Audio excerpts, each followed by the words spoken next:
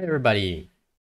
Today I've got a really interesting thing that everybody has to know to share with everyone, and that is about vaccines.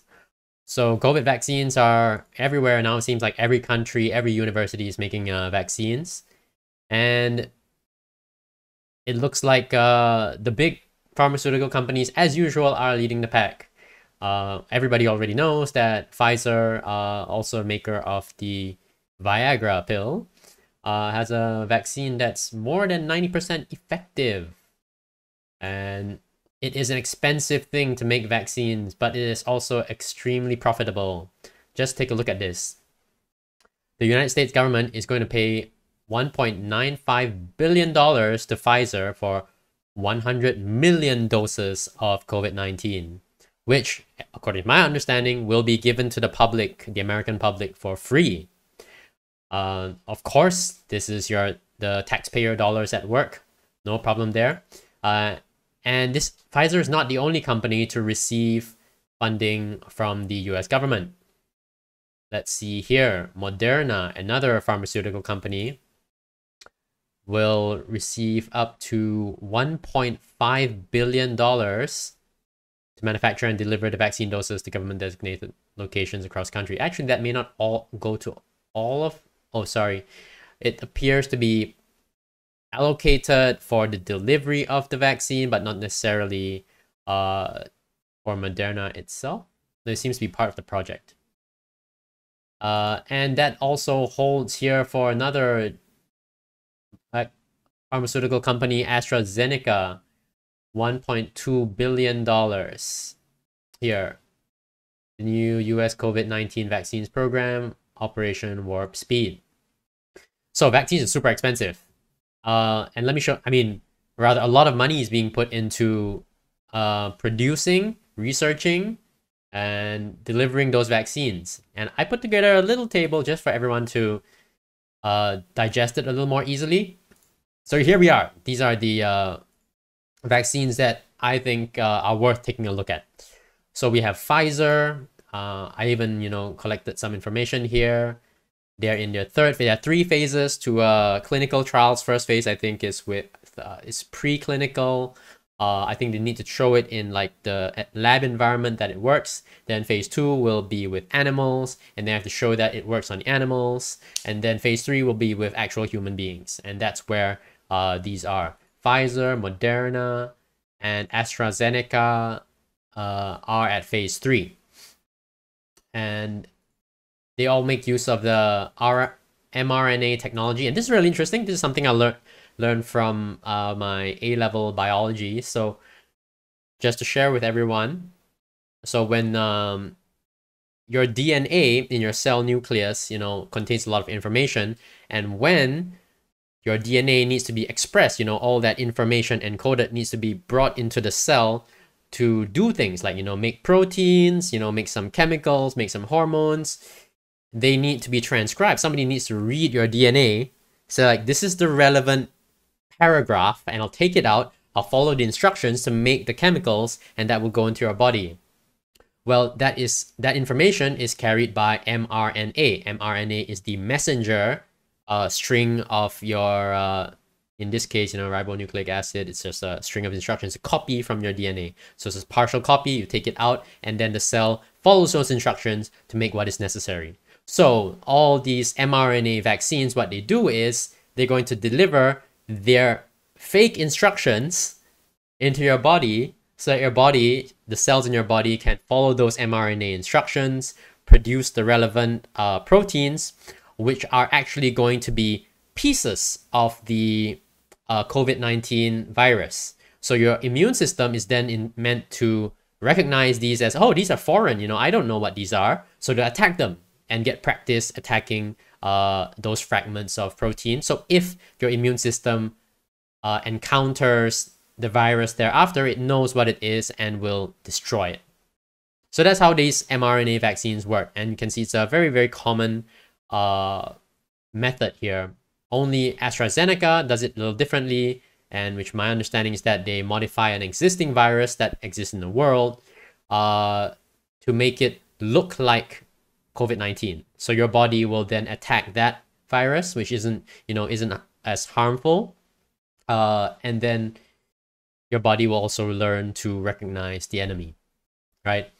And most of them come in 2 doses, spaced, few weeks apart. You can see that over here. Pfizer 21 days, Moderna 28, Sanofi.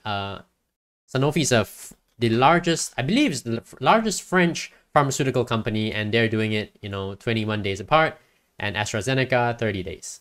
So they're very, very similar in many ways. The studies are all very large. The ones in phase 3 anyway, they're done, I believe, with populations in different countries. So it's not just all in one place. In order to make sure that it is as generally applicable, it is as useful to as many different kinds of people as possible, these trials also take place in different countries, which is, I think, easy to do right now because everybody wants to be involved in these. So no question there. There are some effectiveness claims, and I think this bears a little bit of explanation. So when they say that it is 95% effective, this has nothing to do with your likelihood of being infected. I believe the way they design these is that if you give the vaccine to 100 people, 5 people will actually end up catching the virus. So 5 people, it did not work for them, or the dose was not sufficient for them, or maybe there were other factors in their body that, despite the vaccine, still made them susceptible to catching COVID. So this is not exactly strict, probability. So I just want to make that clear. Also, AstraZeneca, they gave a range. So you may think that, wow, it sounds like the AstraZeneca one's like way worse. But the actual requirement laid out by the US Food and Drug Administration is that it has to be better than 50%. So if that's the baseline, then AstraZeneca actually exceeded it by a lot. So all of these vaccines are considered super, super effective. I think that's perfect. Now, one of the biggest concerns, I think, was that it was said all of them have to be kept really cold, and some of them like extremely cold. In the case of Pfizer, it needed to be like 70 degrees below 0 Celsius. So it is very uncommon. I had to check it out a bit. It turns out that for a lot of clinics, this isn't very common either. Not a lot of clinics have facilities, or refrigerators that go that low.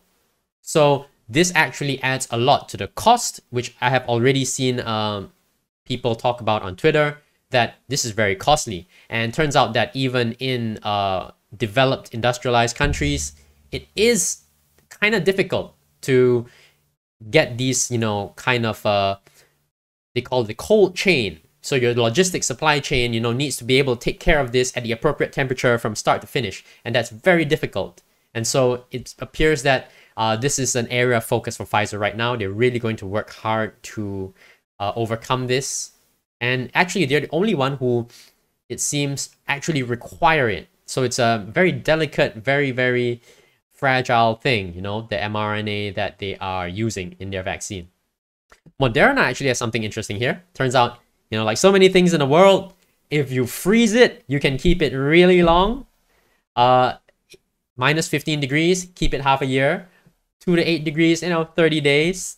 If you leave it on table, maybe, half a day.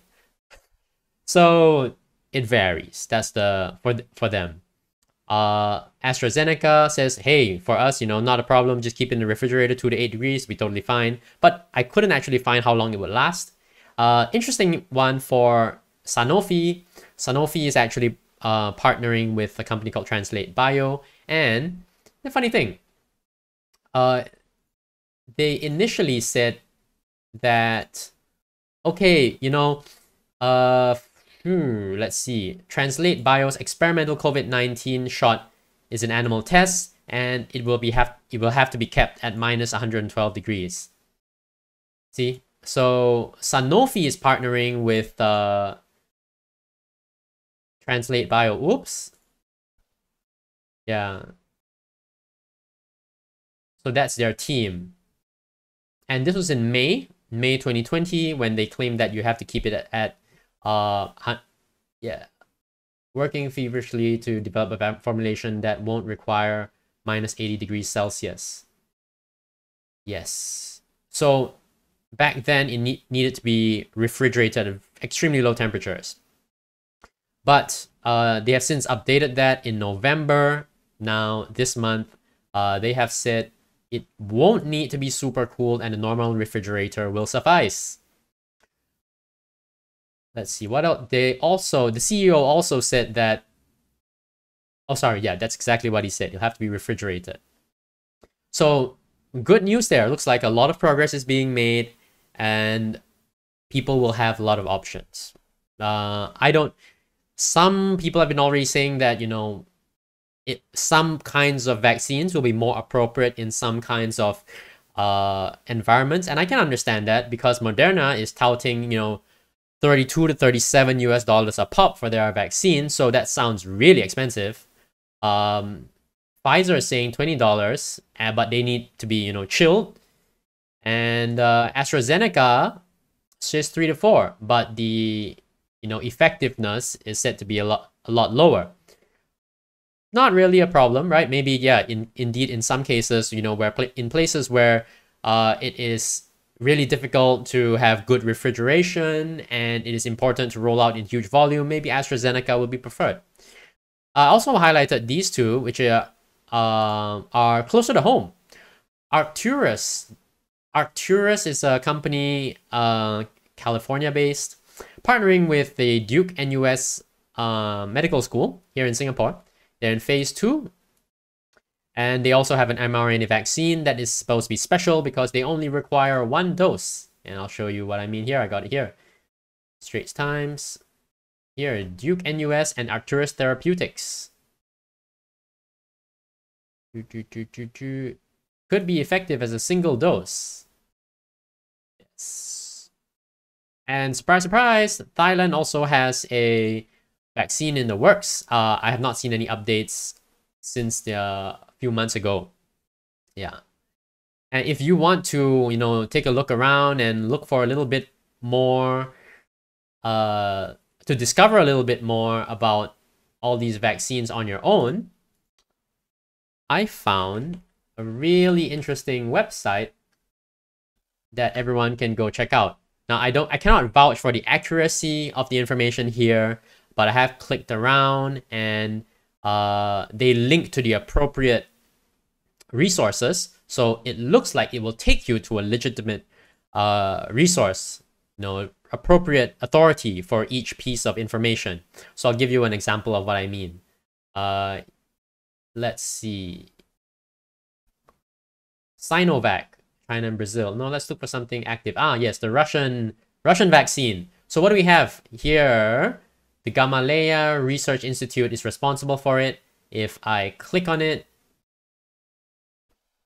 I'll be taken to the relevant yeah, looks like it. Here is the Gamaleya Institute of Epidemiology and Microbiology with some information about their projects. Yes, that's really good. And then here's a link to a Reuters article and so on. TASS is the of Russian state news agency. So, as those things go, that's pretty reliable. So you can spend it, yeah, if you're interested, do check it out. It's covidvax.org for your information. Yep. Otherwise, yeah, I think this gives you a good overview.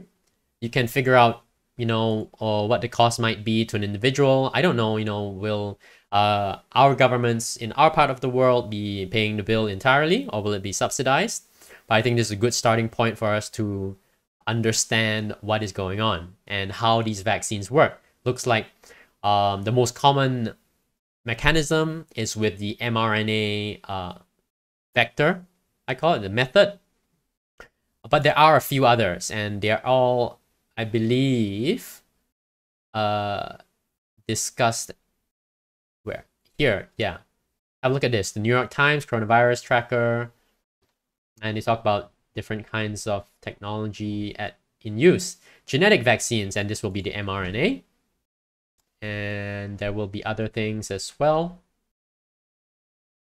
Viral vector vaccines, which is when you put use an actual virus but modify to resemble COVID, and so on. There are a few others. Let me just show you real quick. Protein-based vaccines. I don't know how those work. And yeah, inactivated or attenuated coronavirus vaccine. So using the actual virus, but somehow weakened so that it cannot do harm to you. I think in all cases, we're expecting, things like people to experience the pain at the injection site, fatigue, and aching muscles and joints. I think those are pretty common. Holds for, I think, existing vaccines, not just the upcoming COVID vaccines. So that's really interesting. I hope that this gives you a nice overview, keep you up to date. And thank you for watching again. Take care. Bye-bye.